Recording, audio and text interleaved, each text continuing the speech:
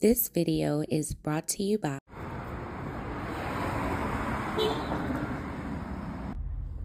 Cool Grain Clothing.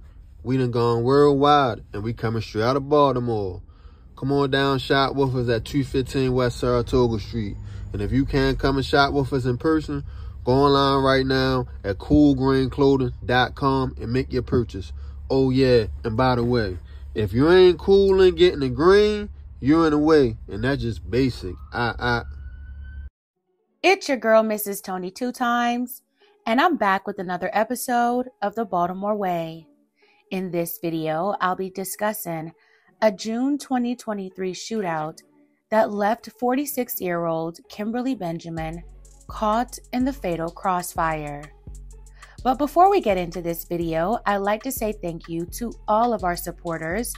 We appreciate you and hope you stick around. If you'd like to support the channel monetarily, you can find the information on the screen. And to support us for absolutely no cost, please hit that like button. Also, make sure you subscribe if you haven't already and join the Tony 2 Times family. Tap that notification bell so you don't miss any future uploads. And of course, feel free to share this video with everyone you know. Also, if you'd like to see more episodes of the Baltimore Way, please click the link to the playlist in the description box after this video to get caught up. All right, let's get into it. Kimberly Benjamin, a beloved mother, daughter, sister, and friend. Kimberly is described as a fun, kind, loving, and family-oriented person. Her beauty radiates from the inside out. Her fashion was also daring and on point. Kimberly loved having a good time and doing whatever she can for the people around her.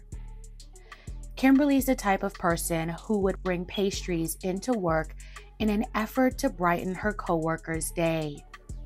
Kimberly was someone you would want to have in your corner. At some point, Kimberly started dating a man named Jamal Piles. Jamal is a Baltimore rapper with his own record label. Kimberly and Jamal would eventually take their romance to the next step. However, things would soon take a tragic turn. On Tuesday, June 6, 2023, around 6:30 p.m., Kimberly accompanied Jamal to what was supposed to be a business meeting to discuss his music career. The couple pulled up to the 1300 block of Booth Street near Franklin Square neighborhood in central southwest Baltimore. 46-year-old Kimberly sat in the passenger seat while 35-year-old Jamal was in the driver's seat. BPD was also on patrol in the area at the time. Moments later, gunfire filled the air.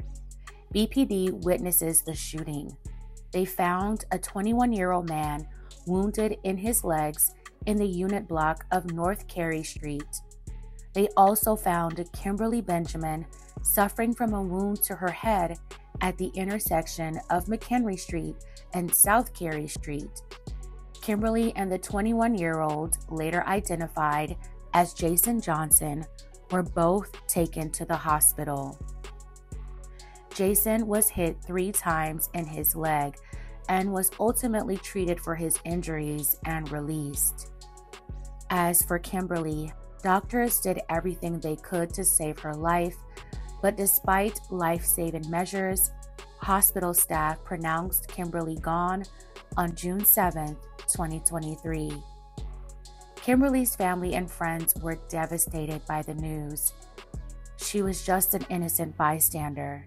She had nothing to do with the incident.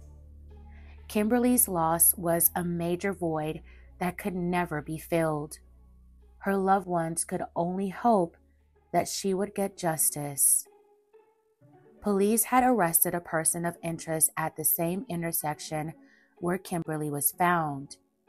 That person was later identified as Kimberly's husband, Jamal Piles. After being released from the hospital, 21-year-old Jason Johnson was also arrested in connection with the shooting and Kimberly slaying. Investigators were able to determine that a shootout between Jamal and Jason had taken place on the evening of June 6th, and sadly, Kimberly was caught in the fatal crossfire. Both Jamal and Jason said they were firing at each other in self-defense and pointed the finger at each other as the aggressors in the tragic incident. Jamal was initially facing 11 charges, including attempted first and second degree hit, first and second degree assault, firearm and handgun violations, and 2 counts of reckless endangerment.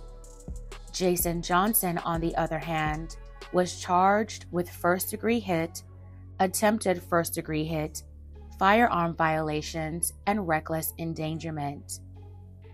Before going to trial in February 2024, Jamal rejected a 45-year plea deal in October 2023.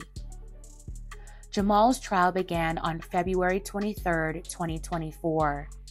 Prosecutors began by telling jurors that within a span of 3 minutes, Jamal made choices on June 6 that landed him in the position he was in.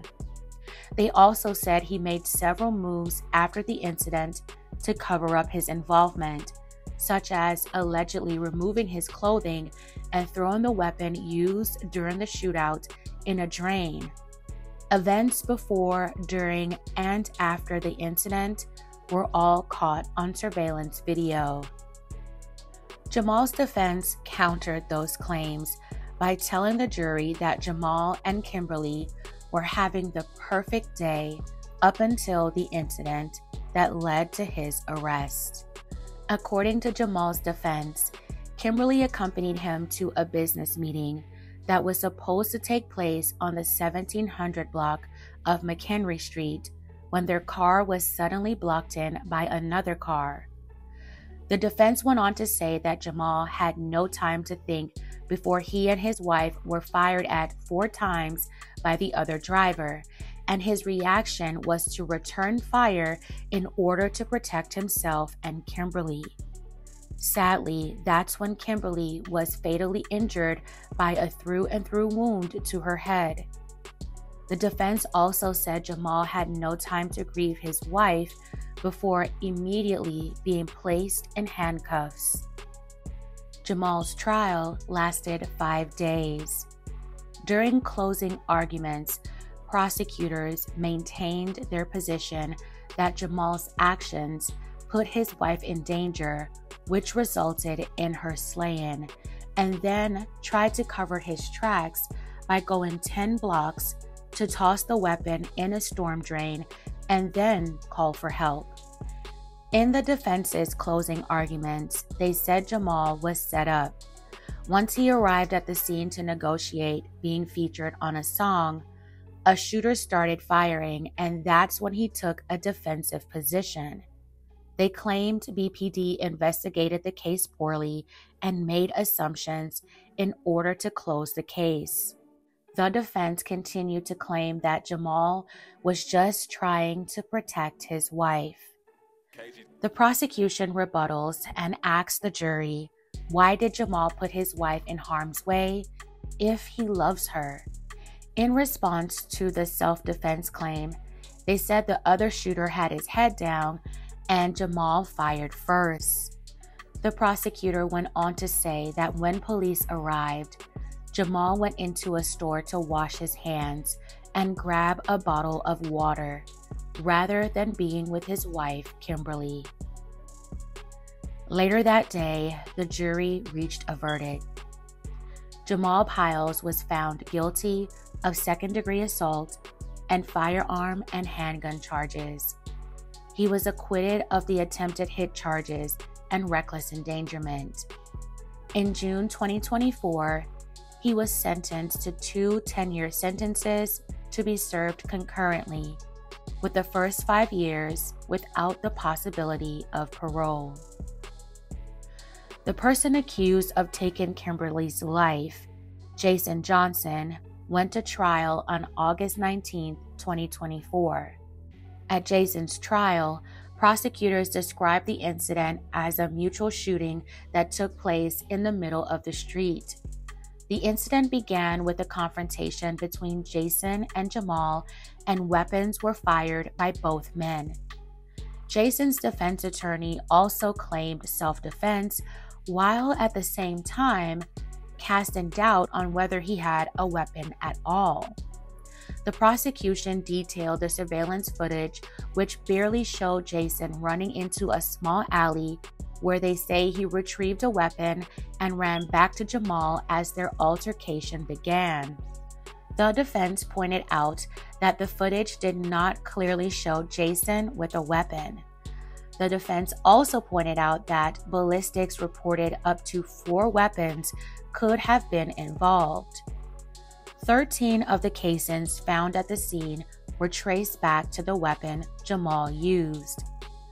The projectiles found in the car where Kimberly lost her life, however, did not belong to Jamal.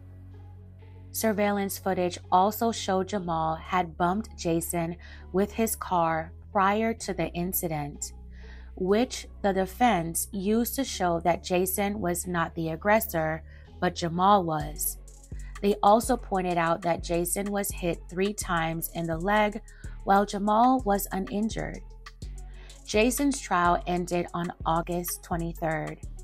The jury found 23-year-old Jason Johnson guilty of voluntary manslaughter, attempted voluntary manslaughter, firearm violations, reckless endangerment, and affray or public fighting.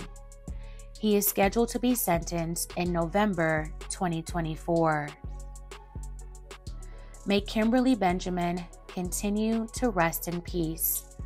My deepest condolences to her family and friends. Kimberly was so loved and adored by many. As I said earlier, her passing has left a void in many people's lives. Kimberly was truly one of a kind. It's so sad how she lost her life. She was an innocent bystander just riding with her husband to do business as she thought, not knowing that it would have led to her losing her life. She probably trusted his judgment, trusted him not to put her in harm's way. It's just also unfortunate and heartbreaking. Before her husband Jamal's sentencing, Kimberly's sister and her son spoke emotionally. They blamed Jamal for putting her in a situation that ended her life. Her son said Jamal was a coward and was only concerned for himself during the incident, not Kimberly's safety.